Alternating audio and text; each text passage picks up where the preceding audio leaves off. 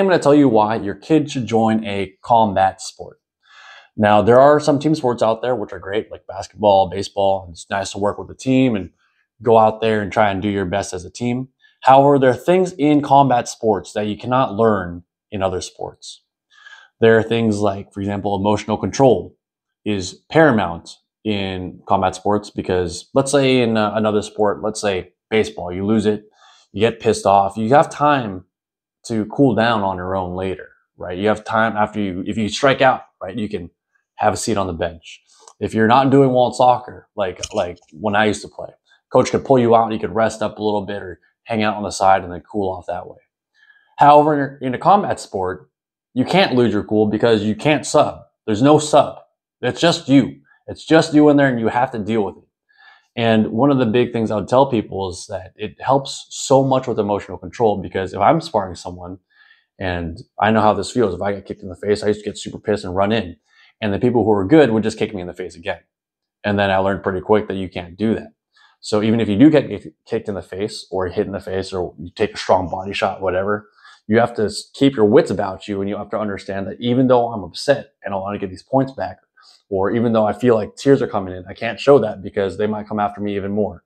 It helps you hone and control your emotions to where, later if you want to cry after the match, that's okay. You go to the bathroom, deal with the issues.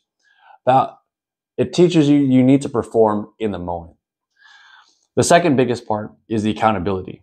In a team sport, you can blame your teammates. Very easy. If so-and-so just passed me the ball properly, we would have been able to score. In a combat sport, especially in a combat sport, there's no one else. You can't even really blame the ref because even if you do blame the ref, so let's take tennis, for example. In tennis, ref isn't calling well. They're calling all your line stuff out, but they're calling all of hers in. So even you can get pissed off at the ref and you can kind of blame the ref, right, for losing points. However, in a combat sport, even if the ref is on the other kid's side, the issue is whether or not the ref is cheating, you're the one taking physical damage. You're the one who's getting the immediate physical feedback. So you have to learn how to deal with that reality as well. And so I think that overall, you should enroll your kid in some kind of combat sport. Now, what kind of combat sport should you look for? Jiu-jitsu is pretty good. I've seen a lot of kids grow up in boxing. Personally, if you want to do striking, I would say Taekwondo because Taekwondo, there's not as much head contact as compared to some other striking sports. They learn some distance control and they learn how to kick, which is essentially, I think, one of the harder moves to strike in. So you start off with that and you can branch into other ones if you want. So you have your kid there. And it's important that you go to a school that spars. And it's also important you find a tournament or like the peak tournament they go to. So, for example, in Cobra Kai, it's the Tri-Valley tournament is like the tournament everyone goes to and trains for.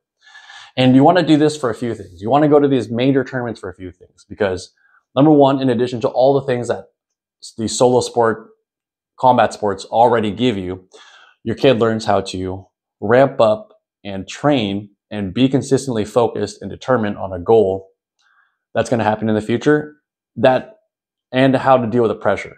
So in life, there's entrance exams, there's interviews, there are college SATs, right? And all of those are times where you must perform. You have to sleep well the night before. You have to eat properly to fuel your brain. You have to prepare beforehand. You can't just show up there, right? And so all of this kind of culminates on your way up to that peak performance. And you're teaching your kid, if you go through year after year, okay, this is time for this, it's time for the tournament. You eat properly, you sleep properly, you make sure they're sticking to the training schedule so they're well prepared. And it teaches this cycle of, okay, this is time, like I'm in the season right now of having to be focused. And then they try their best at the tournament, deal with the pressure, which I think is a big thing to do. And then they do their best, right? And when you're at the tournament though, and I want to say this to all the parents, is it's good you have your kid in a martial art, but you also should have your kid trying to win. Now at Sparta, we have a little paradox here where we teach kids to do their best. right? And when we go to a tournament, we want you to do your best. But in training, you need to win. It's important that you're trying to get the result and be result oriented in training, because that will force pressure, that will force you to hone your techniques. That's going to just amplify you to a different level. And then when you're at a tournament, there's already a lot of pressure, so you don't need more pressure. Relax and let yourself perform. Now, something had happened recently where I was told that a lot of parents a week or two before this major tournament decided to go on vacation. Now, in my head, that's the equivalent of your kid has a final week coming up, and then you went on vacation and you didn't let them take their books. So now they're about to land to go to finals week, and they got like 3 days to study for all their finals. And now they have to cram. Like, that's just a recipe for disaster. And then afterwards, you're like, oh, well, you did your best. But that's not going to really help your kid very much. I think you need to stick to the training plan. Understand that as the tournament's coming up, training is ramping up. So you should move all of your vacations to after the event. My family knows that when we were growing up, nothing came before nationals. There was no vacation scheduled in that time. As I got older, my tournaments became more spread out, more sporadic.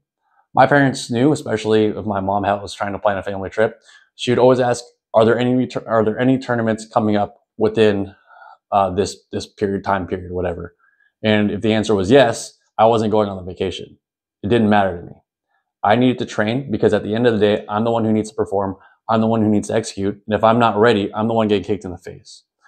So for you parents who are wondering about a combat sport for your kid, I think you should join. I think it teaches the mental software needed to be an adult at a much, much faster rate than you would get from another sport because of the feedback I was telling you about.